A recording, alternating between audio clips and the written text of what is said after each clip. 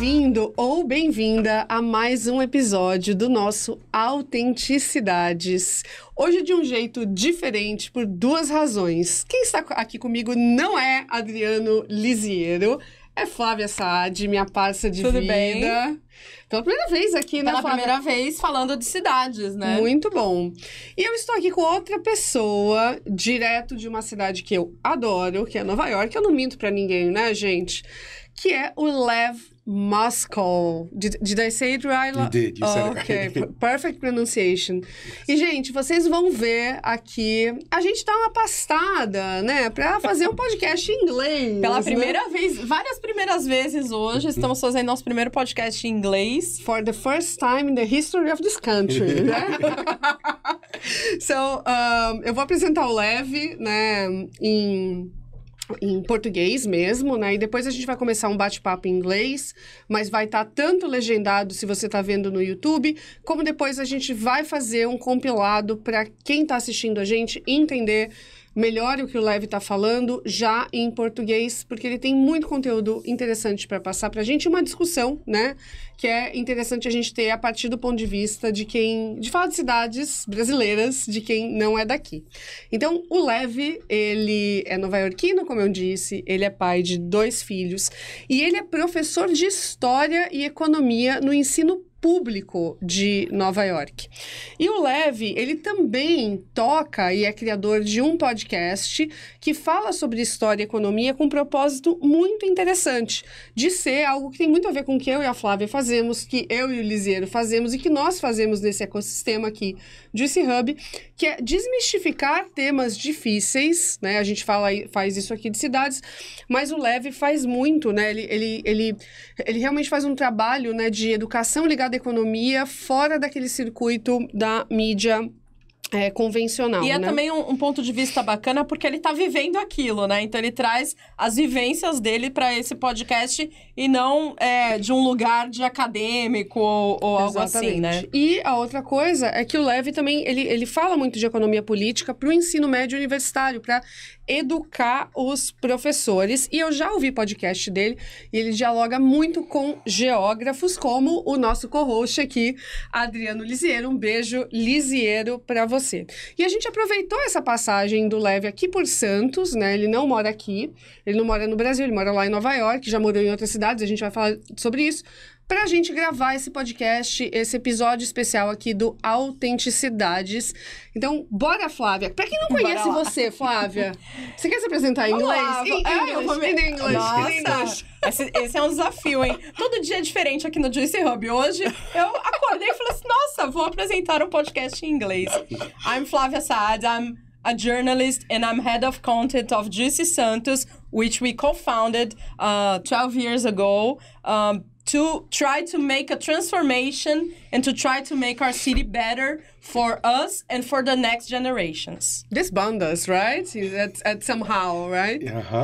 Lev, I'm so happy that you are here. Thank you. I present yourself to our audience in Portuguese. Did you get it? I got 99% of it, yes. Amazing. He's fluent, guys. And we are being like a bit ashamed of talking in English. So Lev is going to talk Portuguese here too, right? That's probably not, actually. Don't be shy. No, I'm so shy when it comes to this. That's nice. So Lev, thank you so much for our last minute invitation. I'm very happy to be here, yeah. You're a podcaster. You are really good. It's like Thank you. magnetizing content for us, Thank right? you very much. It's really nice. It's sad that it's not in Portuguese. We should do something about this. Yeah, I don't know what to do about it because my Portuguese is not very good, actually. But your content is really good for Brazilians, Yeah, and thank you. even not. It's like really important to our leaderships in politics to hear what you were saying over there. And I'm almost sure they don't speak English because only 3% of Brazilians speaks English. You know that? Wow. Did you know that? I did not know that. It's crazy. No, that is that is surprising. It's really crazy. So we have a lot of things to talk and we have like short time, but I would love to start this conversation about your perception about our Brazilian cities. So I know you travel a lot when you come here, right? You went to places that I've never been, for example. So what Brazilian cities have you already been? Well, so I went to Salvador 21 years ago. Okay. That was the first time I was in Brazil. This was right at the time when Brazil won the World Cup. I think they beat Germany, and I was there for that. That was really fun. And got to travel a little bit around Bahia, and then we went to Rio. A friend of mine and I went to Rio that same trip just for a week. And then since I met my wife a few years ago, we've come to Santos now 3 times, of course, Sao Paulo, and the North Coast a bit, and Paraty. We went to Minas. We went to Minas last summer to Belo Horizonte. You went to Inhotim. We did, and Belo Horizonte and Ouro Preto. That's cool. And what's your favorite city when you need to choose some city in Brazil? What's your perception? Well, I have to say, I really, really do like Santos. And every time we leave here, I always tell Amanda, we could think about retiring here. So it's a wonderful place, and I think we're gonna get to this stuff when we talk about Jacobs. I think, but just in terms of scale, in terms of size, it's a much more comfortable city than for sure than New York and Sao Paulo. Yeah. So it feels more like, again, big differences, but a place like the size of Amsterdam or the size of Florence. Those are cities that I love, and one of the things I appreciate about Santos is the compactness of it and density, as Jane Jacobs always say, right? Density, yeah. So I don't know, like on a scale of 1 to 10, what do I think about these things? I think it depends on what we're looking for. I guess I can, and maybe it's no fun to do, but I can kind of start with the criticisms of the city, because there's just many, many wonderful things about it, from the beach to the people to the food to having family here. But I think what always, the reason we don't move here is, and I think this is a problem even more so with of the cities I've been to here, with Rio and Sao Paulo and Salvador.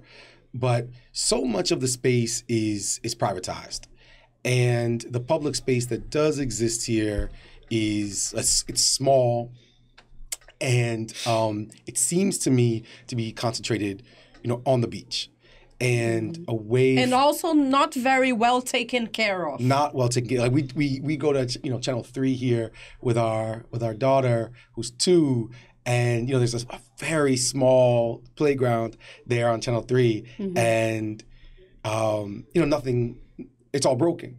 Mm-hmm. And this would cost, nothing to fix. But it just sort of seems forgotten.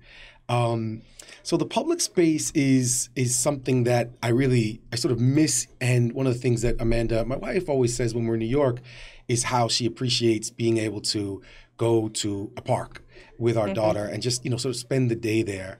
And parks either seem to be in short supply, or there's this question always of security. Mm-hmm. And, for example, we find that when I am not on the beach, like let's say it's a rainy day and I need to do something with my daughter who is, who's got a lot of energy to burn, we go to the mall, and there's these jungle gyms, playrooms that you pay for, which are actually, quite expensive.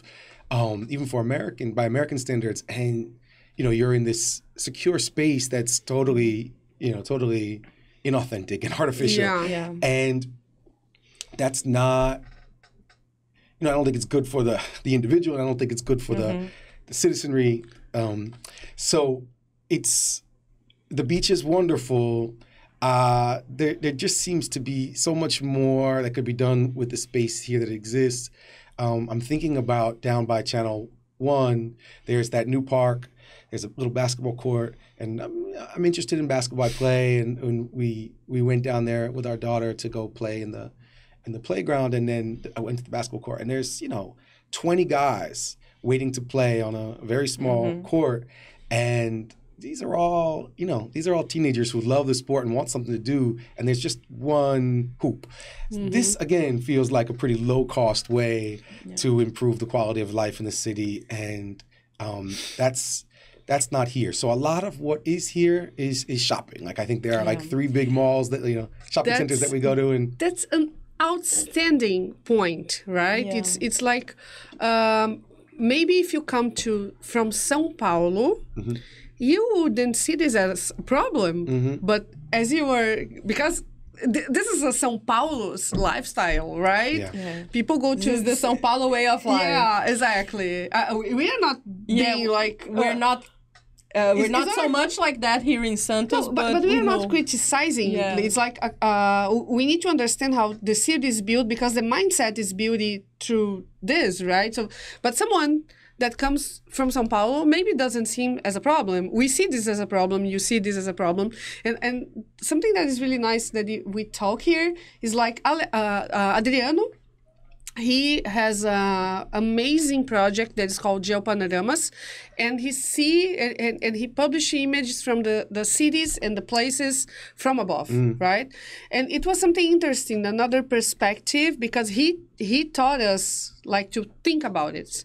And I've been in London some weeks ago, and something really interesting is that when you see London from above, you see like lot of green spaces.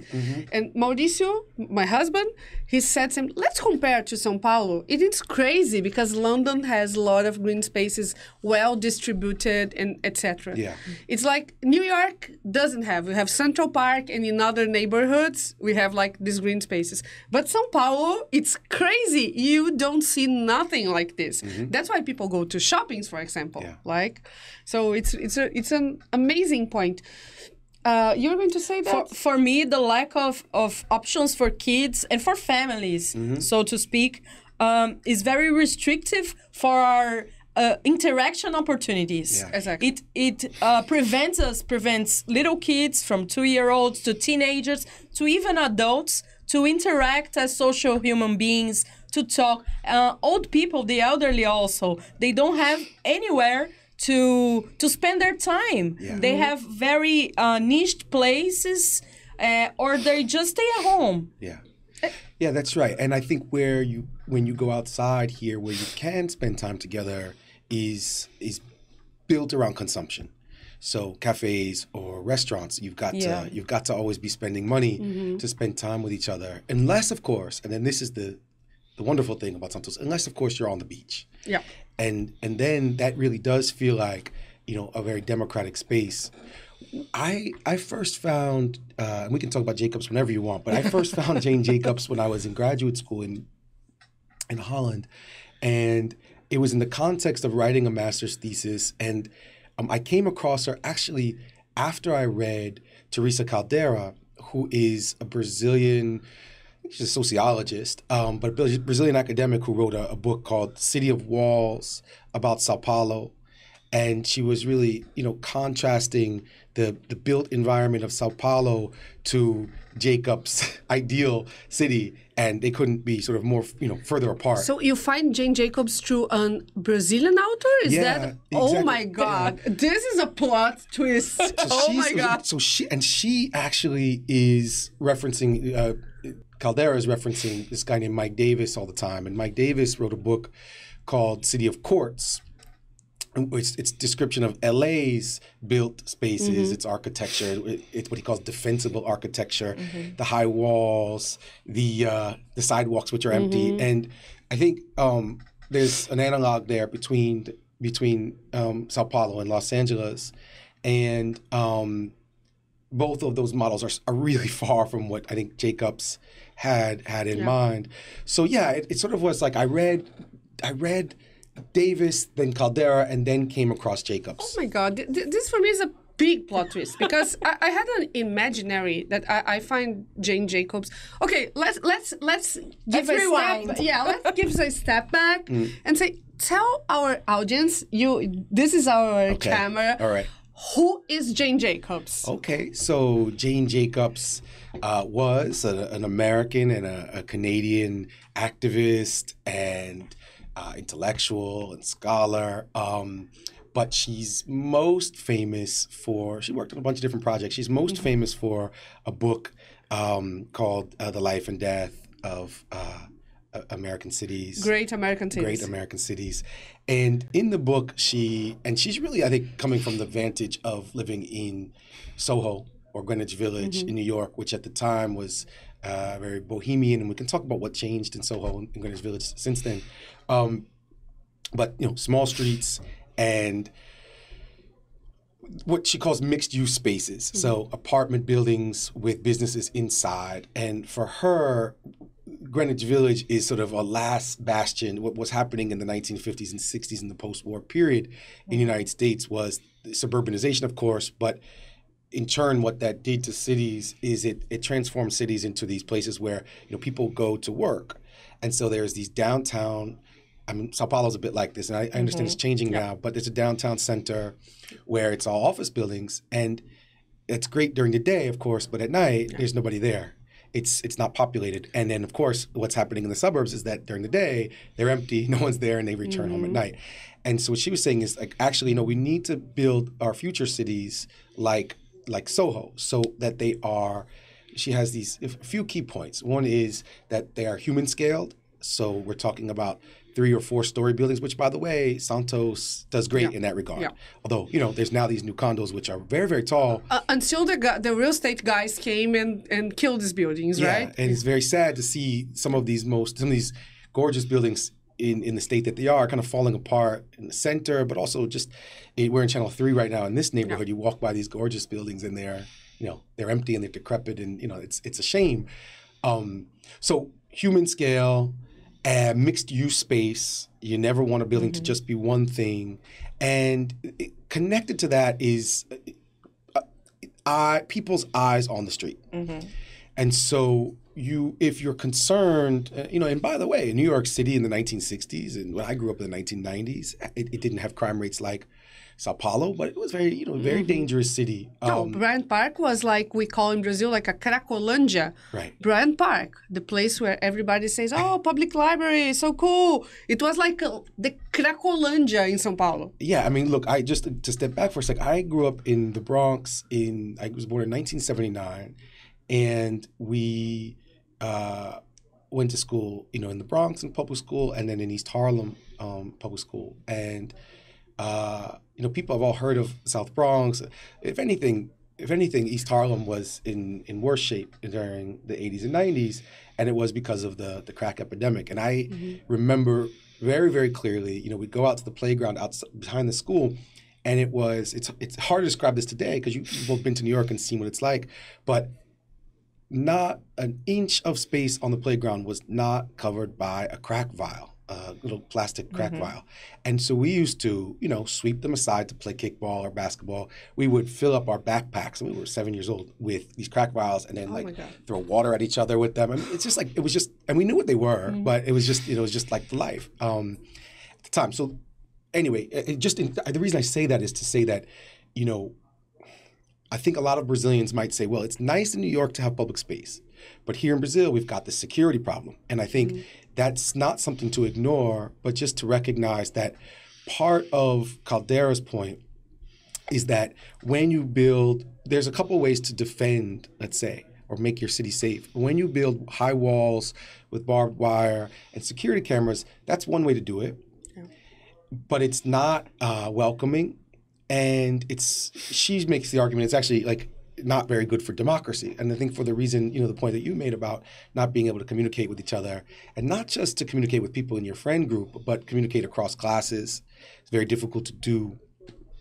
To mix up people. Sure. It's not, and so it's not democratic. And so you understand why we have some of the problems with democracy. And also, you don't get to actually see, the people don't get to actually see what's going on behind the walls and behind and through the cameras. So when you have exactly what you said that Jane Jacobs talked about, the people's eyes on the street, there's a hole in my street, or something's not working, or something is not right. That's why through the Hitler's time in Germany every time the guards see 3 people on the corner talking, it's like it wasn't allowed. To spread. Exactly. So that is a huge problem when people doesn't connect, doesn't share spaces.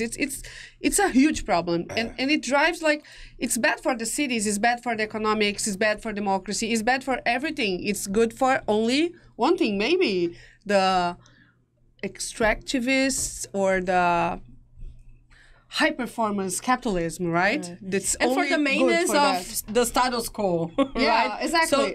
So things remain always the same. Yeah, but I think even for people who think that this is benefiting them, that it creates the kind of stability and safety, it's the problem is that they're also suffering, that they're stuck inside their houses. Yeah. And so, what do? You watch TV all the time, or your kids are on screens all the time. So there's so many people who suffer from this. I would say, first and foremost, the poor, but it's not like, I always think about this question of why do wealthy Brazilians, as soon as they get, any time off, go fly to Europe or the United States? And it's because actually, they want to feel safe. They want to be able. Europe is so wonderful in many ways, and we can talk about, some examples of places that have really tried to do what Jacobs is prescribing for us. I mean, it's wonderful because it's more democratic, and wealthy Brazilians like that. And you wonder how we can make Brazil more democratic. But do you think it's something maybe that Adriano would ask you, but do you think the Jane Jacobs' ideas would work in Brazil? Would work because our cities growth in another way. So Adriano always said about the macrocefalia urbana. I don't know how to translate this, but it's like the... How is macrocephalia? I don't know. I don't know. This, I will look it up. Yeah. Let's macrocephalia translate. So it's something that the cities grow in a different way. Yeah. So do you think it's still? It's an opinion. It's not like a future exercise. So what do you think about it? It would be applicable to Brazil? Well, okay. I mean, I think that this is where. And I think the example of Amsterdam is actually a good example. Urban macrocephaly. Have you heard about it? Okay. No, but Adrian, we should talk about it. Only one episode about it, okay? Yeah. So if you go on Google and look at, pictures of Amsterdam in the 1960s, what you'll see, the same kind of canal streets, tiny streets, but with tons of car traffic. And you also start to see the process of suburbanization in Amsterdam. And it starts to be one of these places where people are commuting to work. It looks nothing at all like the way you imagine Amsterdam today, which is, thousands of bikes on the street, very few cars, public squares, which is a big part of what Jacobs is talking about. And so the question is, how do we get from, Amsterdam in the 1960s, which is very much moving on an American model, heavily influenced by the United States in the post-war period, and how does it become what it is today? And there's 2 big things that happen. One of them is called COBRA, so Copenhagen, Brussels, and Amsterdam. And it's this radical, basically anarchist movement, which is trying to figure out what are the big problems? Well, one is car-oriented cities, which frankly every Brazilian city I've been to, Santos should not be a car-oriented city. But it was, and it is. I mean, from what I see, it's some data about Santos about this. In 1995, every city, the average cars per person in Santos was 1.8. Wow. No, I mean, that's incredible. It would never fit the city. Now I think it's completely different because of my generation, but there's fewer cars. Fewer, but not. There's a lot of traffic here. I'm surprised by how much people use cars to get around the city, which just seems perfect for biking. Exactly. It's small. Exactly. But wealthy people thinks that bikes are for poor people. Right. That's a mindset here. And it's we crazy. have that joke that people from Santos even go to the bakery one block down with a car. Right. Once I was, it was like 2015. No, 2015. Yeah, I was riding a bike with heels. High heels. Yeah, and a friend, a mother of a friend, talked to her, and she was making fun, saying, "What happened to your friend? Did she get poor, or did she lose everything? She's not good at her work because she was riding a bike with heels." Oh my goodness. Yes. Yeah. That's a mindset. That's a mindset. And that can change. And we also have the joke that when people from Brazil go to Europe or New York, they love to ride the subway. But here in Brazil, they don't. In São Paulo, but they don't use public transportation here.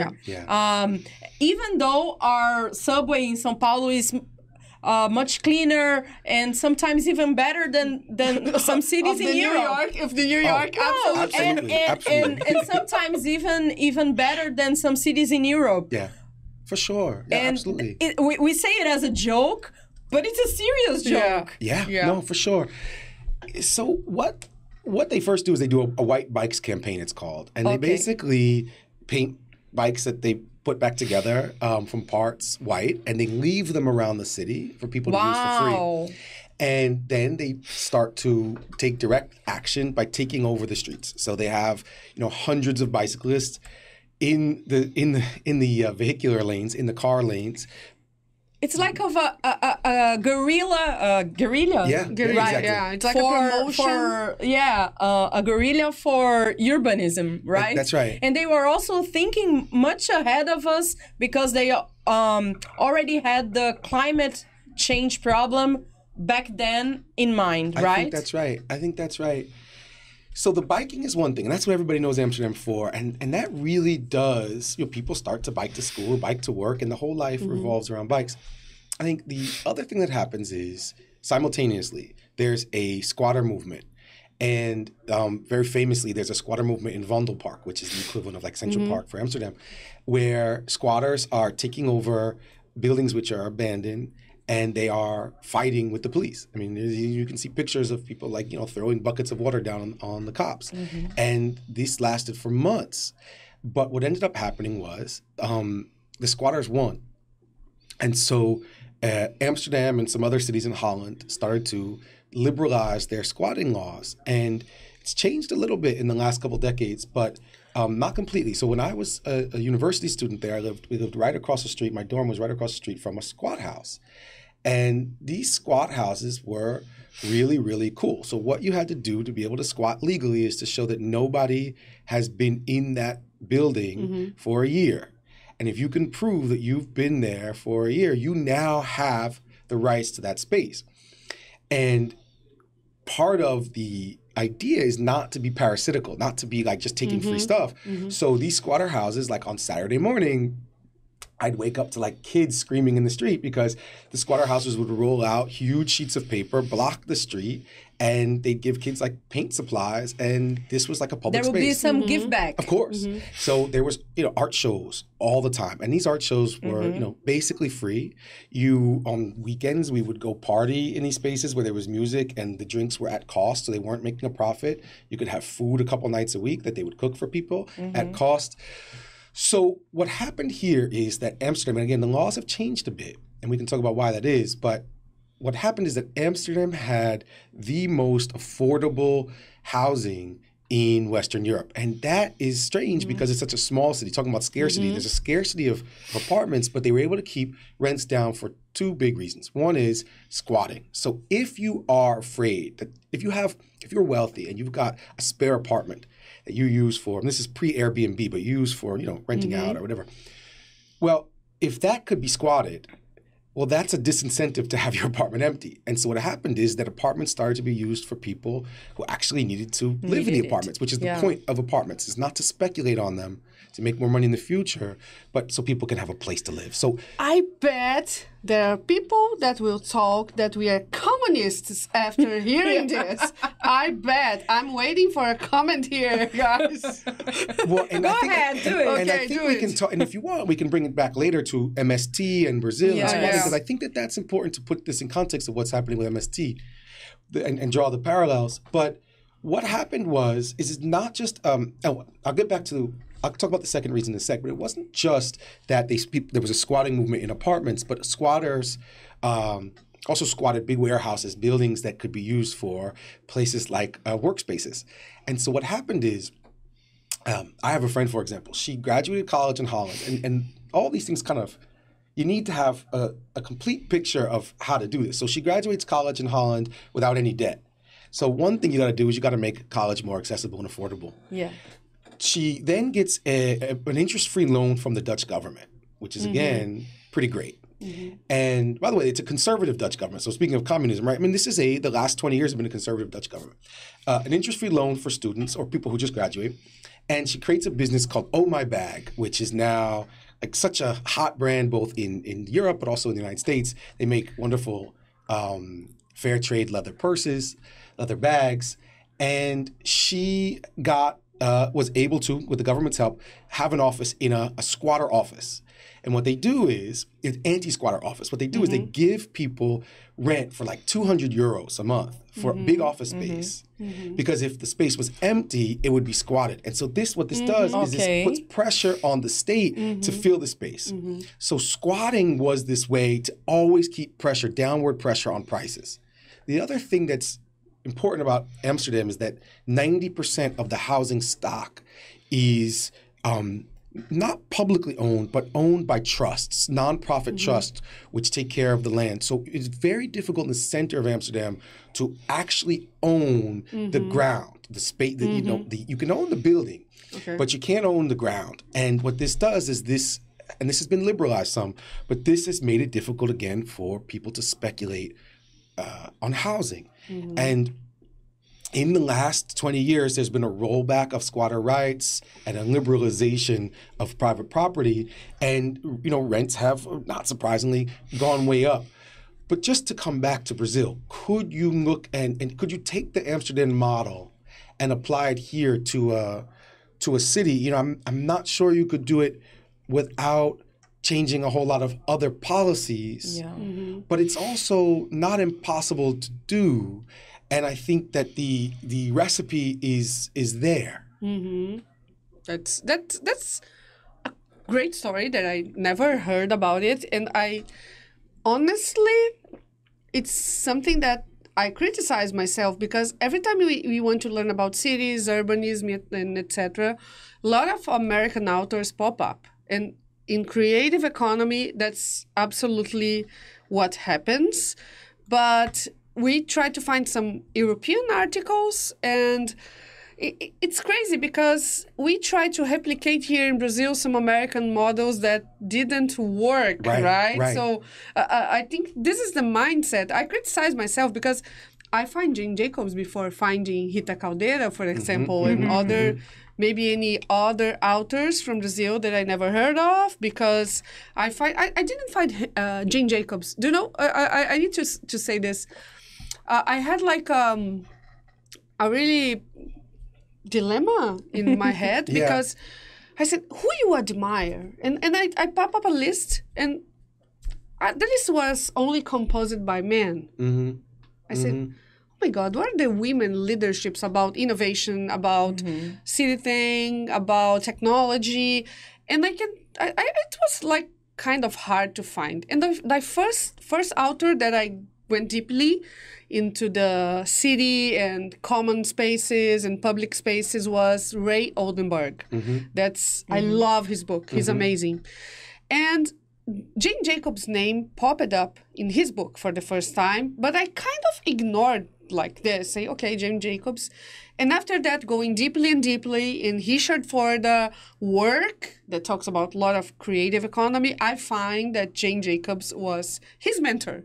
I said, okay, I don't need to look at him, I need to look at her. And then I find Jane Jacobs. You find through a Brazilian, I find Jane Jacobs through two men. But all of them are American. So we need to read all the other books. That's what Adriano said a lot. Other stories. And expand our repertoire, right? Yeah. Not One only thing for... that really popped in my head when you were talking about the squatting is that that housing solution also helped up building a community, right, Lev? Absolutely. What do you think that is the relationship between where people live, where people work, where people have fun, and building a community that steps through all of those spaces? Well, a great question. I think maybe to step back to Jacobs for a sec and talk about, so Jacobs' vision is small, peopled spaces. Not small people, but small I got it. Yeah. people spaces. For people. For people. Squares are really important, places to gather, public squares. But if you look at what's happened to the village since Jacobs was writing, the village is not accessible for people like me. I'm a teacher, work for the city. We're middle class, and we could never in a million years afford not to live. I mean, we could never dream about living in the village, but even to consume in the village, to shop in the village, it's too expensive for us. So I guess the point is that you can have a Jane Jacobs vision, but without making major changes in society, it becomes a space just for the super rich. And so in a way, she's a starting point, but it's not the end point. And so to answer the question about, community, I think the thing we want to think about with cities is what do people need in a community? I would say they need first and foremost affordable housing. And, that's probably why so many the first need is being sheltered. And that's why so many European cities decommodify shelter after World War II. I mean, I think to go back to sort of why Europe is, in some ways, even when there's countries which are led by conservatives, why so much of Europe is social democratic.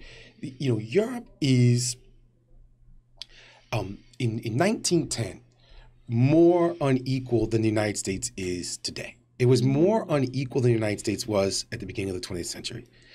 Europe looks like, I just saw these numbers last night in terms of the Gini coefficient, which measures income or wealth distribution. That Santos is getting worse in the Gini coefficient in the last 2 or 3 years. It's really important. Something really important to say. And famously, Brazil is very high, has a very high Gini coefficient. One of the highest in the world. The only places that have it's the highest democracy in the world, and places that have higher Gini coefficients than Brazil are like Qatar. So these are in the Middle East. This is a very unequal society. And again, we can sort of talk about why that is. But how does Europe go from being very unequal to being a place where you've decommodified things like housing? And one of the things that happened in the post-war period is the question was, how do we make sure we never go through that again? That meaning Hitler. How do we make sure that people aren't so desperate that they turn to dictators? And at the same time, in the background was, how do we make sure, because, if you look at Italy or you look at a place like France, the Communist Party is either the first or second biggest party in both those countries, big communist parties. Communist parties all over the continent, not much in England. And the question is, how do we make sure people don't go to that? In other words, how do we make sure that people don't run to the extremes, to the fascist side or the communist side? And what we have to do is make sure that their basic needs are met. And so this is where you get universal healthcare, government-sponsored healthcare. This is where you get the decommodification of housing. And they're not calling it communist. What they're saying is, we actually want to avoid communism. So, and this is one of the most successful policy projects in, maybe in history, where you're able to, Europe today is, I remember being on the train with my father. I think it was 20 years ago. We were in Holland on the train, and we were looking for the countryside. It's so beautiful. And he was saying, at any other time in history, you go back 70 years, Europe was at war.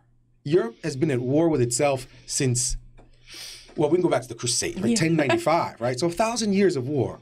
This is the first time in modern history Europe's not been at war with itself. And a big part of that is that they said, look, if we do this again, we have the weapons to end civilization. We have nuclear weapons now. Let's not do that. And so... And also, how many times can we rebuild it? Yeah, exactly.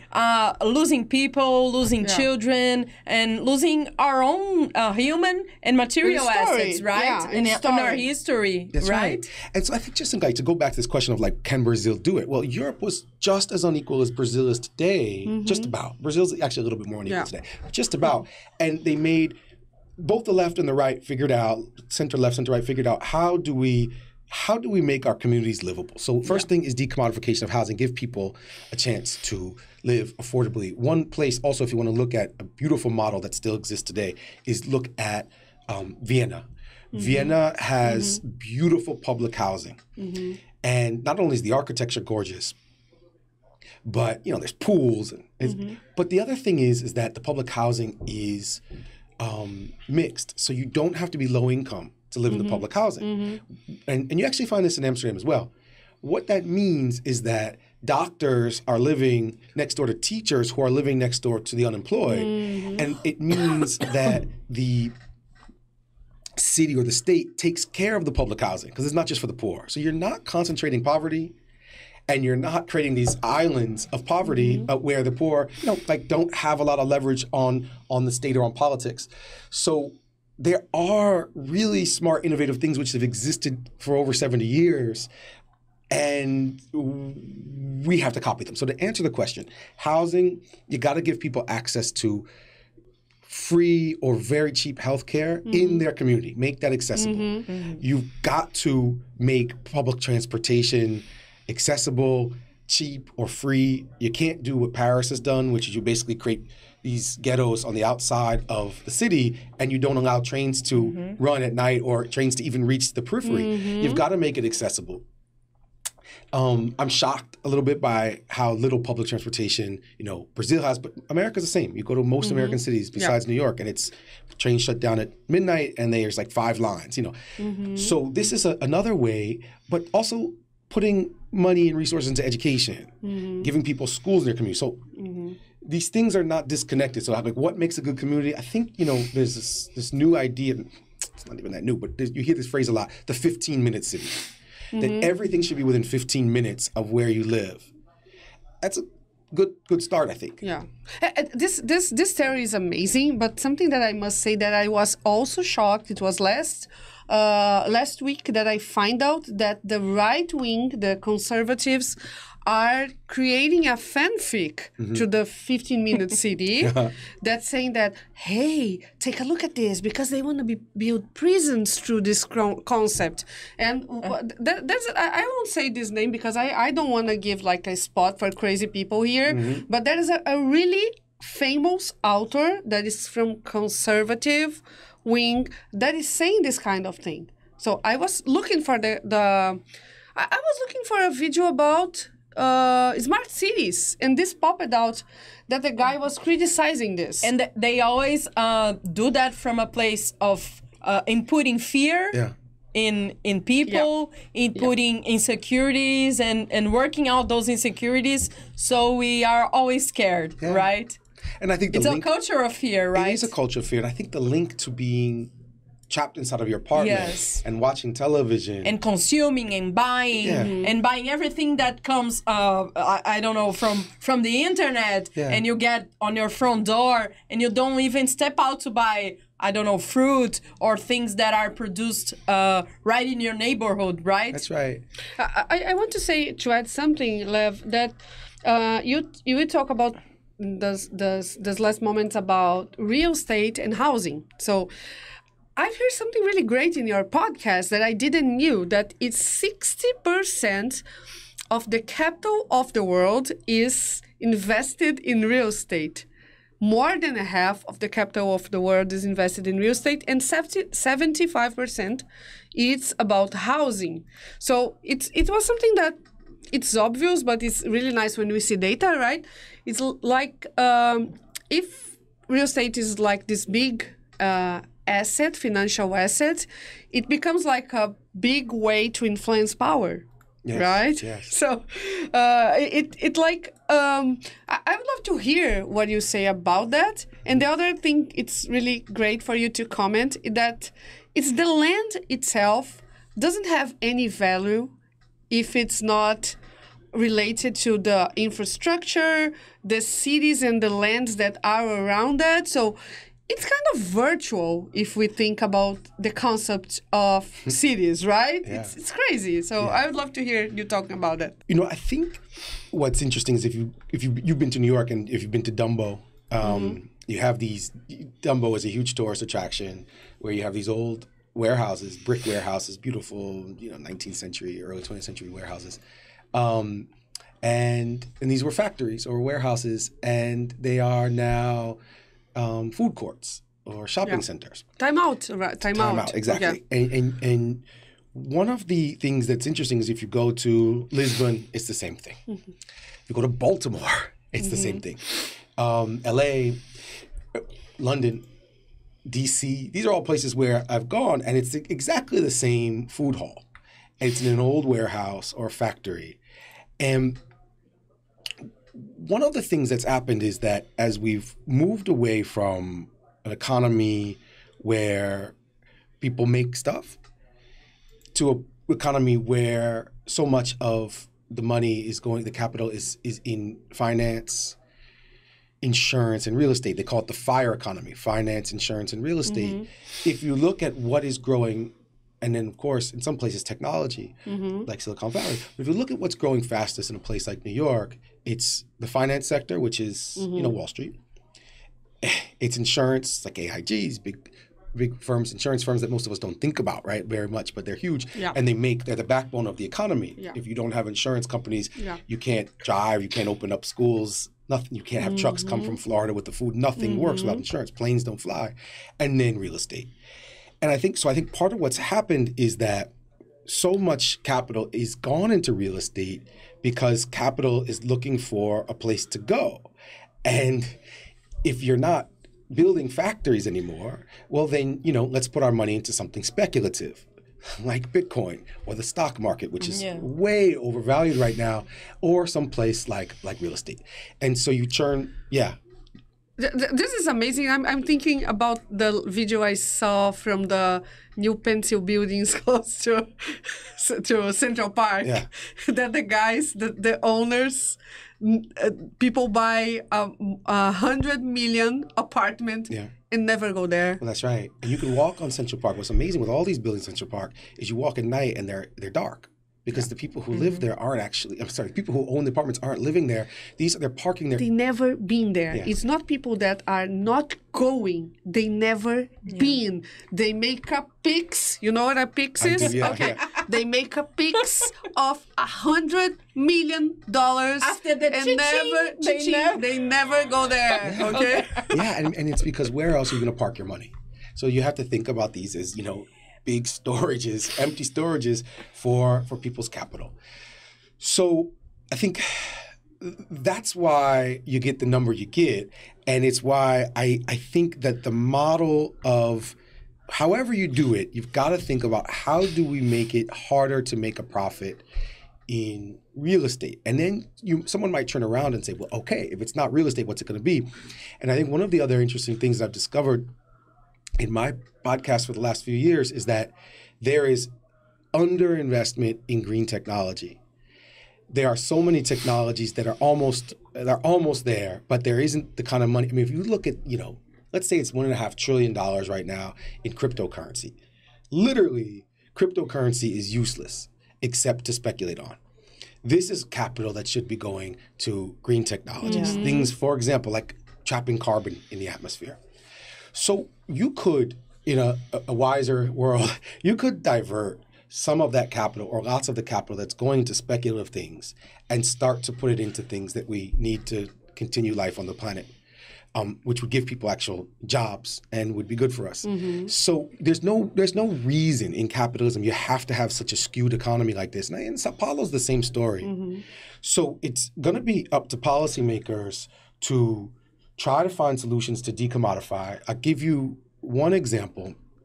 I grew up in and we sent you a podcast the other day from a guy I talked to who's a Cornell professor of law, but he had this idea of how do you take property out of the market? And what he said is, look, and this is what the community was like where I grew up in the Bronx.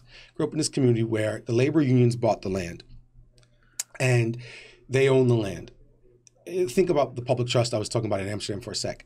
You as an individual can buy your apartment in this village, and it was in the Bronx, and you buy it for, say, $15,000.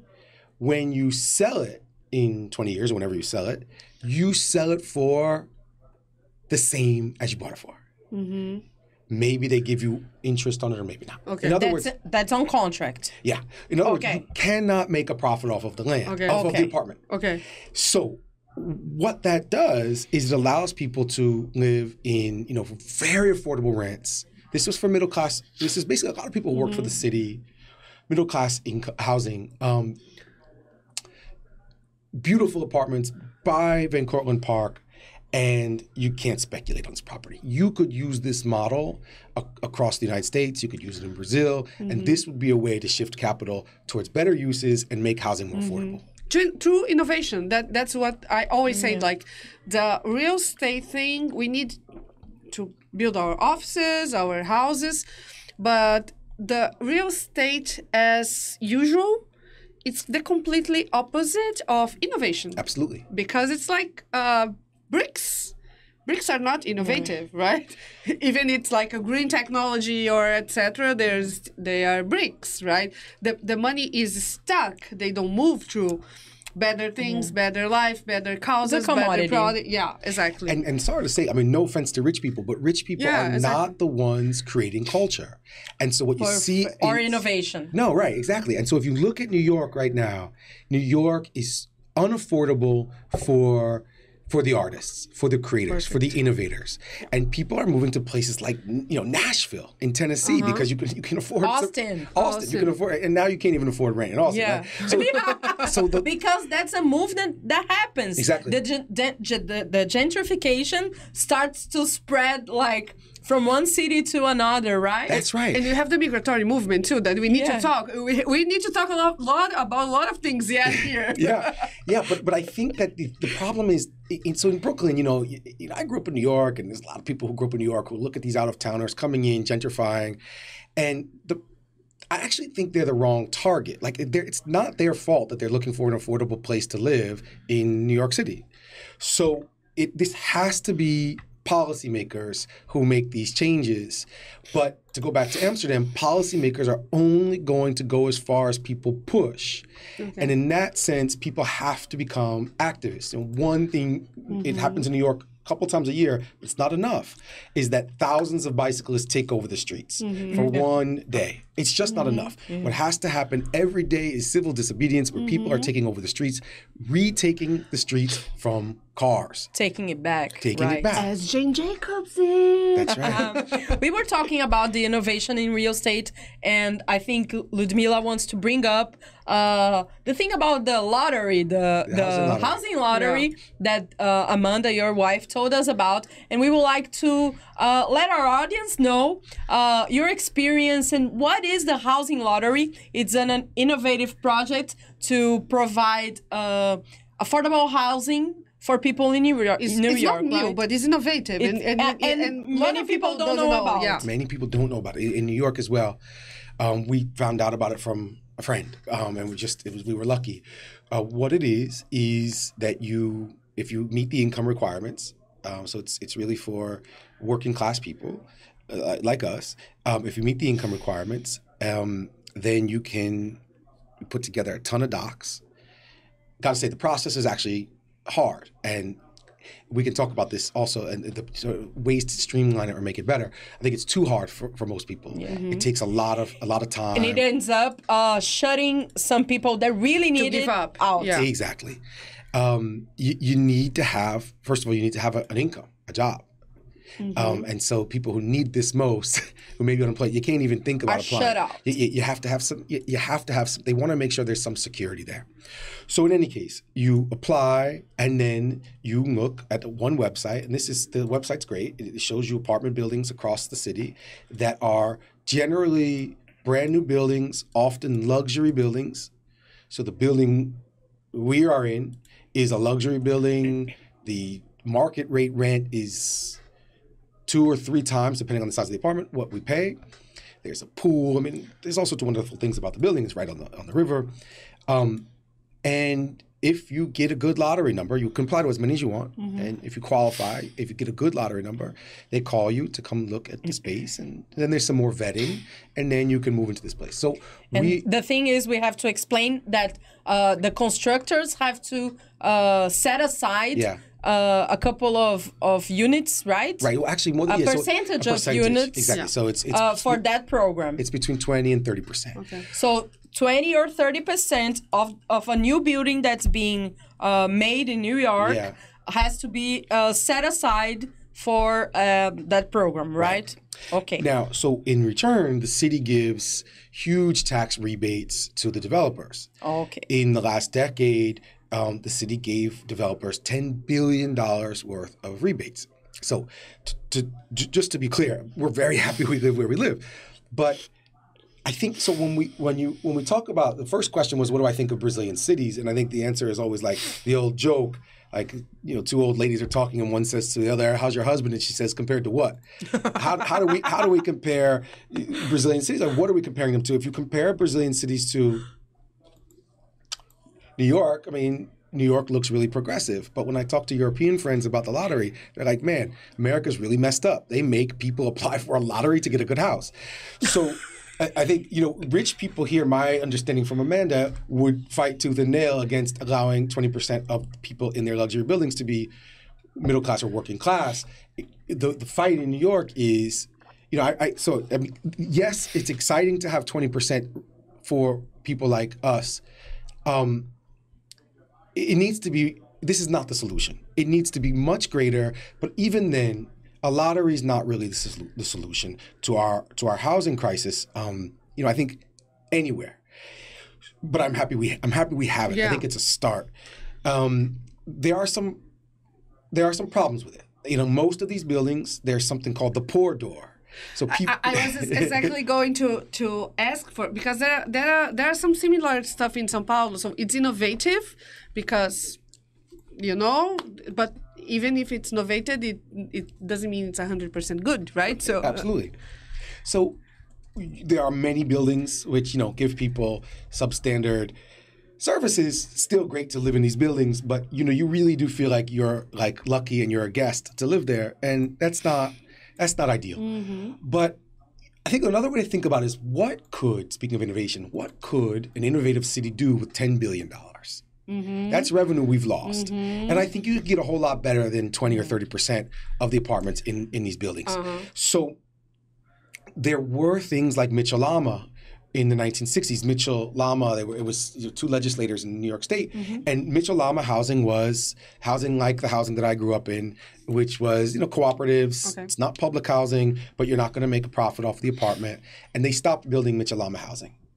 The people who live in Mitchell Lama today there's a waiting list for the waiting list to Mitchell Lama. There's great demand for Mitchell Lama. You could do this again, but the answer over the last 40 years has been, let's let the private sector solve our problems. And the private sector is not going to solve the problem of housing.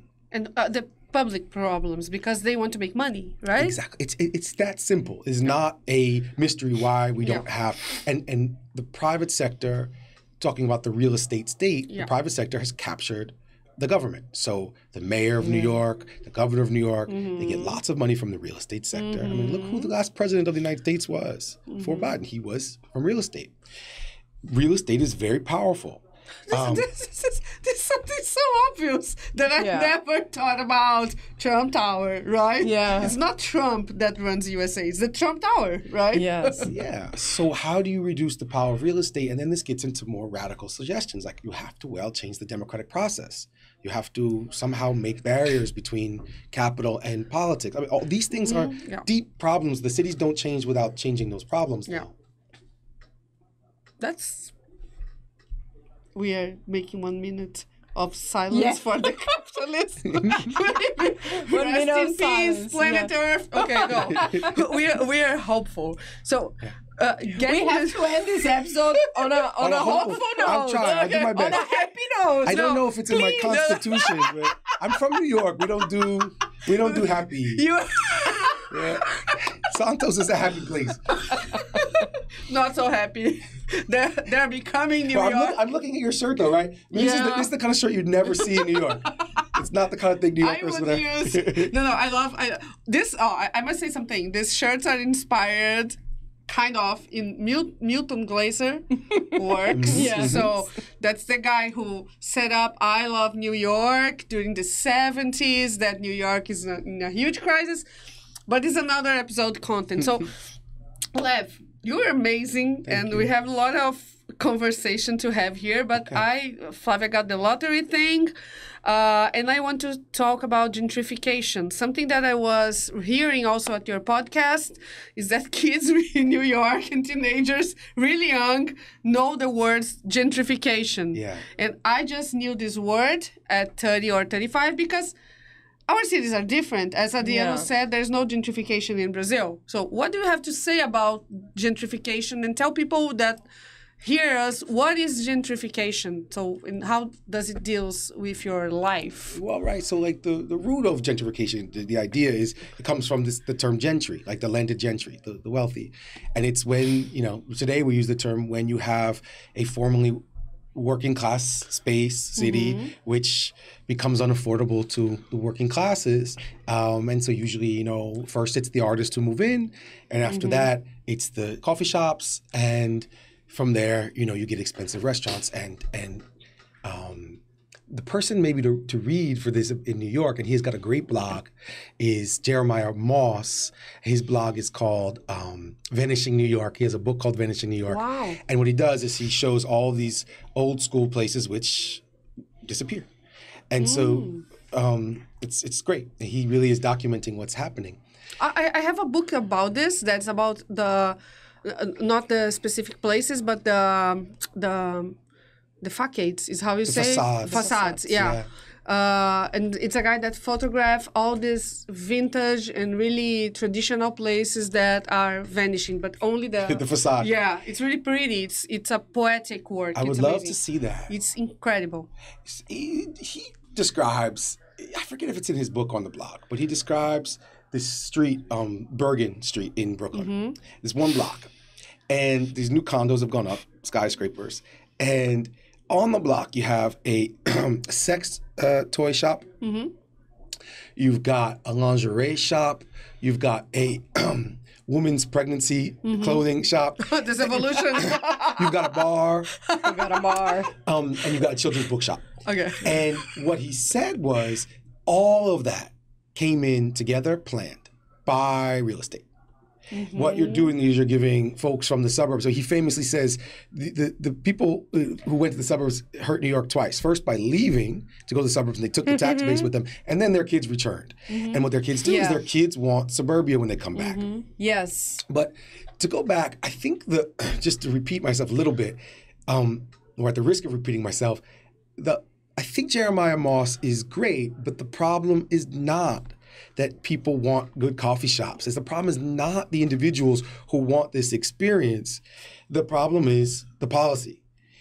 So, yes, gentrification is a huge deal. I'm not mad at the gentrifiers. And so when you talk about students in New York, they all know about gentrification. But they're mad at the people who are in their neighborhoods who are wearing flip-flops and come from Idaho. But you can't be mad at these people. They want to experience New York too. They need to work and they need to find some place, affordable. I think on the question of facades, I think it's a great way to talk about authenticity, because what has happened if we go back to those old warehouses, is those spaces are supposed to look like authentic urban spaces, but inside is, J. Crew and Time Out New York. So the image is one of authenticity, but the reality is that that's not there. And so I think having a conversation about what a truly authentic city looks like is an important one. It's a democratic conversation. It's hard to do if these other barriers exist. It's like an edited version of the city, right? It is. It's edited to fit the expectations, to fit the policies. It's edited clean, to be hygienistic and stuff. And to look good on Instagram. Lev, do you know Ailton Krenak, author in Brazil? No. He's like a guy, indigenous author and philosopher. And he says something really great that's related to what Flavia just said, that we are used to free samples of the world. That's his quote, something like this. Like, okay, UNESCO come and say this is heritage, but just get this and productify this, and we get happy seeing like a sample, like it's a mostra grátis. And it's something like crazy, because in Brazil we have a guy that, do you know Velho da Van? Have you heard about this guy? No. It's like a really conservative entrepreneur that was matching with Bolsonaro. And in his store is called Havana. Yeah. Okay. But all the stores have like a Statue of Liberty on the front, a replica of the Statue of Liberty. And he's like USA lover and etc. So it's explained that authenticity, that this kind of things that the middle class, the average citizen doesn't think about it. Right? That's a big problem we have here, like the critical thinking about this kind of signs and stuff. Absolutely. Just to say one more thing about the editing of the cities.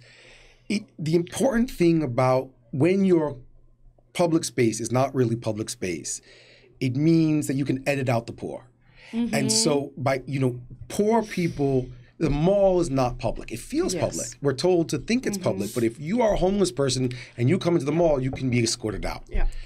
In New York. And even if you don't have like the money to buy a coffee or to buy an ice cream, that's right, you can't go in. That's if you are black, and if you are not well dressed, if you're wearing flip flops, you can't go in. That's just right. if you are black, because if you're using flip flops and you're white and you are blonde, that's okay. She's cool, right? Yeah, that's bad in Brazil. You're going to. I was just going to say, like, along with the malls, it's. They have what they call like bum-proof benches, which the benches are curved. They look like a barrel. Or they are like the size of this desk, but they are 2 blocks, so you can't lie down on the benches. They make the public architecture as uncomfortable as possible. So again, people don't stay. And I think this question of built space, the design of built space could be such a cool episode for you guys. Probably you've done one already, but I think it could be a really cool one. One thing I think about a lot is if you look at, Trump's building on 59th Street, Columbus Circle in New York, it's this gigantic skyscraper which is totally black. In other words, there's tinted windows. And one of the things you see, I think, in an unhealthy city space are buildings with tinted windows, because it's surveillance, and it's not letting you see what's going on in here, but we can see what goes on out there. And Brazil, what's always surprising about Brazil is that Brazil's got a lot of that. And I even see it with the cars here. Cars, not just on the side have dark tinted windows, but on the front window is tinted. And it really does give one the impression that it's this panopticon that Foucault talks about, where you feel like you're always being watched. You better behave well. You never know when you could be being watched. But it's not a human being that's actually watching you. But you're also always alone. You're also always alone. That's right. And so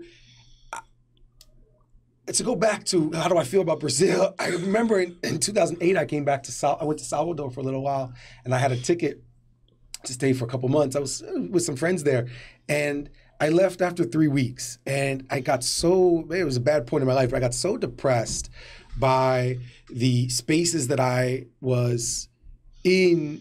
And it's like, the beach until dark, then a mall, and then at night there's a bar which international people go to and wealthy Brazilians. And these are the people that you're meeting. And, one of the problems about lots of wealthy people everywhere, but here in particular, is that they were fascist. And so you end up hanging out with fascist people that you would never dream of hanging out with in New York. And it's just kind of like, all right, this is like heartbreaking and not the space, that I want to be. Yeah. And just to say it doesn't have to be that way. Yeah. And Salvador, you went there in 80s or 90s? No. I went there in 2002 and I went again in 08. Yeah.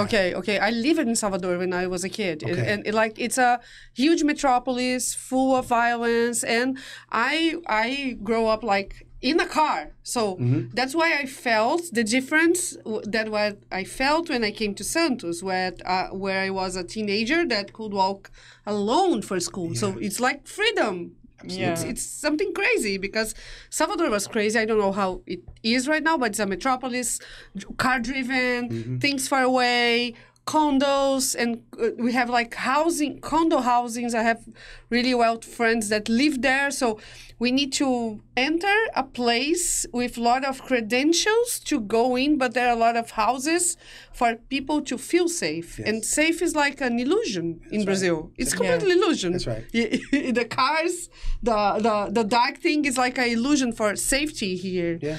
So it's great, but I need to ask you something about to end. Positively? Yeah, maybe. I don't know what you're going to say. Yeah. No, since you were a teacher, it's really important to us to talk about education. And I don't know what the last question Flavia would do, but I would love to hear you. How do you think the education impacts the city? This is important for us to know from you. Yeah, I think that's a big question. Well, I think for urban planners in New York, okay, so you go back to New York in the 1990s, it's a mess, as we've talked about. Tax base is gone. A lot of wealthy people have moved out of the city. A lot of wealthy people have their kids. People who've remained in the city keep their kids in private school. You know what that's like here. Kids are in private school if you have any kind of money. So the city is trying to figure out, how do we bring back the capital? How do we get people to come back to New York and the creative class, the people who work in finance. And one of the things that they do is they create a small school model where you break up the big schools, and sometimes they're called magnet schools. The idea is they attract people, but sometimes they're called less generously boutique schools, which is you're creating a public school, but the public school is very, very good. You don't have the kids, for the most part, take the state exams. So you're not teaching to the tests. And you are basically training a managerial class. And managerial class doesn't want their kids to do rote learning. They want their kids to be able to think creatively. Yeah. Because they're going to be running the world. And so what happens is you got these model schools for a very small percentage of the people in the city. And these schools are fantastic. And everybody applies to these schools. And, few people get in. But they really do prove, or they give lie to the fact that public education can't work, because it can when you put the resources in. Yeah. And you've got a vision which is more democratic, less test-based, and it's the term that is used a lot is inquiry-based. In other words, you give people a question, and then you give the kids a chance to go research that question, and you don't pretend you have the answer to the question, because none of us do, and you say, all right, let's look into this together, and then you look into it and you say, let's keep going.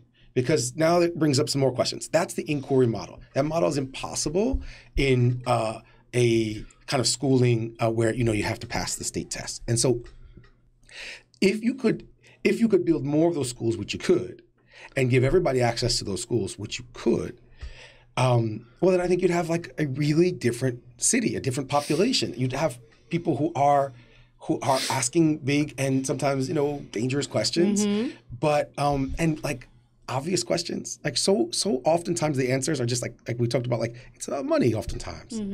Money captures politics. That's not like an out there idea. It's not even a communist idea. It's just real. Yeah. Everybody knows it. So there are lots of historical reasons why we have set up the education system like this. But yeah, I think it's a way to attract people back to the neighborhood, and we know how to do it. Yeah.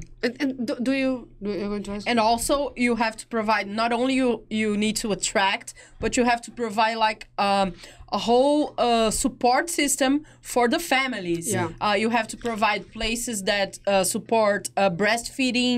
You have to provide places that support child's play. Mobility for women that has more complexities.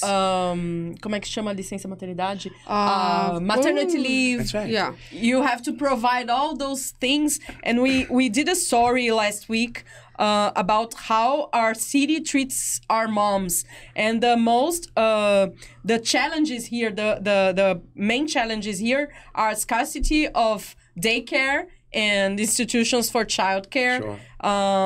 The absence of public spaces that are adapted to children and our families, and lack of support to maternity and breastfeeding, and the lack of conciliation policies between work time and family time. Yes. That's a huge problem in our cities and in our country. Perfect. So we have to, if we need to look to the future, we have to first look at that nuclear family and the single moms that are so in need for of support, right, Lev? Yes. I don't know how much time we have. We're almost. We need to end up, but We're going to do 2 parts of this episode. No, I'm going to come back to Brazil. Do we have 5 minutes? Yeah, of course. Yes. Oh, so I think I'm doing some writing right now and some research. And in the writing and research, I'm coming across a lot of material about Brazil just directly in the post-emancipation period. And the very, very quick story, which I'm sure most listeners already know, but is new for me, is, and I think take an example of the Northeast, for example, is that once you get emancipation in Brazil in the late 1880s, you now have the problem of people who have become free now needing to find work. And oftentimes they are finding work on the very same plantations that they had been working on for the same people. And so what happens is that not all, but many people leave and they go to hilly or swampy areas just to the south of Salvador. And they are setting up these communities which are non-hierarchical, based on mutual aid, and are stateless. And these communities are around for about 70 years. And there's some really interesting anthropologists who are, studying these communities. And one of the things that keeps happening over the course of early 20th century Brazilian history is that the plantation economies keep spreading. And it's as if there's this kind of, in a horror movie, this monster chasing people, and they have to keep moving. There is then a direct line between these people without land and the landless people who in Brazil today are agitating for some kind of housing rights. I think to go back to the MST question, MST is either the scariest thing you've ever heard of because people are taking private property, or it's a solution to an agrarian reform that never happened. And it's people sort of like the Amsterdam model squatting and saying, no, look, the state didn't give this to us. The state was captured by big agriculture and has been since emancipation. The same families, basically. We're going to do this ourselves. And one of the things as I'm looking more into the MST is that not only they're big and tapped into, the PT, for example, but also the mainstream. Right. But they are really organized. And so I think to talk about the things that you need, they're saying, okay, it's not just land, but we have to think about things like alcohol. No alcohol is allowed in MST camps. Education. Everybody has to continue education the whole time they're in the camp. And then how do we provide basic health care for families, the basic necessities for families within this community that we built? And then thinking of all sorts of things like how do we make sure that if, you do washing dishes tonight, I do washing dishes tomorrow. In a way, it's an anarchist experiment without calling it anarchism. And that is what, the anthropologist that I spoke to about the Bahia in post-emancipation period was saying, these people are not calling it anarchism, but they're trying to figure out how to live where, they're under constant threat from private property. So to go back to the question of private property, which is, I think, in a way, the big theme of what we've been talking about today is, who has the right to a city? Who has the right to land? Most societies in the world have been much fairer than we have been in the last 150 years, we Americans and Brazil as well, around private property rights. We have tightened private property rights to the point where MST folks look like terrorists, when if you take a step back and just look at the recent history of Brazil, it's very clear that the people who made this country never got the land that they were owed. Mm-hmm. And this is a way to address that. That's something to reflect, because every story has the two sides, right? There is not how you say this in Portuguese? In Portuguese we say não existem histórias, existem versões. There's no. You got it? I got it. Okay, totally. You got it, right. Lev, just to finish this, I would like to, I was really curious, and this is about future and more optimistic. I know your son has a really particular name. Oh, yeah, he's not born yet, but he will be. Yeah, yeah. He will have a particular name. Yeah, but it's like a city name? Yeah. This is amazing. Just inside. Yeah. Well, just by the way, so we did not, our daughter's name is Sel. Okay. Like sky. Yeah. And we actually, there's a lot of people in the United States named Sky. We found out not in Brazil. Yeah. So every time we meet people in Brazil and we tell them her name, they're like, but we also really like the singer Sel a lot. Mm-hmm. And so we were like, okay, why not? Our son, we're going to name him Rio, like the city, but not after the city. We're naming him after River. Okay, that's why I'm. We love the name River, but we also wanted to give him a Portuguese name as well. Perfect. We haven't done it yet, but we will. I think the interesting thing is going to be, my last name is Moscow, like the city. Mm-hmm. So he's going to be Rio Moscow. It is going to be an interesting life for him. But we also maybe a geographer. Maybe a geographer. Yes. That's amazing. That's amazing. Yes. So maybe we're going to give him a normal sounding middle name that if he wants to. We gave Sel a normal middle name in case she wants to ever. But my first name is Lev, which is also not a common American name. It's a Russian name. And my parents gave me a middle name which was more common. And if I chose to use it, I could. So we'll see what they end up choosing to do. But we are not encouraged by the responses we've been getting to Rio. People are not. They are not happy with the name, but we're going to go ahead with it anyway, and we'll see how it goes. I love it to have a kid drawing the future with city names. This is perfect. Yes. Rio Moscow should be in this podcast someday. Yeah, 30 years from now, Rio, we are inviting you. You're going to see this video. Lev, it was a pleasure. Thank you, for me too. This was wonderful. It's amazing. It was to find your story and your content. We knew for, I think, since 2019, but I knew you were really smart, a teacher, etc. But I didn't knew how deeply you went into city things. So I love to have this conversation with you. Yeah, me too. Yes, this was a great talk. Yes, Lev. thank you very much. Thank you both very much. Hope you come back soon to record You're always welcome in Brazil and in Santos too. Thank you, Lev. Thank you. Pessoal, quem gostou desse papo, não esquece de deixar o seu... Foi tão intenso que a gente nem pediu aqui o like, né? Mas deixa o seu like ou no YouTube ou nas plataformas, né? O Lev, ele não é muito de rede social, tá? Mas você pode acompanhar... Say what the name of your podcast? A Correction Podcast. A Correction. Pra quem entende inglês, é tudo em inglês. A gente joga lá no Google e a gente vai deixar o link aqui no YouTube, aqui embaixo. E quero agradecer a sua... audiência aqui. Eu sei que esse conteúdo foi intenso. Eu aprendi muito, espero que você tenha gostado. Obrigada, Flávia Saad, que está aqui como minha parça hoje. E a gente se vê, quem sabe, um outro dia no AutentiCIDADES. É isso. Liziero, um beijo pra você. Espero que você também tenha gostado desse podcast, dessa conversa. E até o próximo AutentiCIDADES.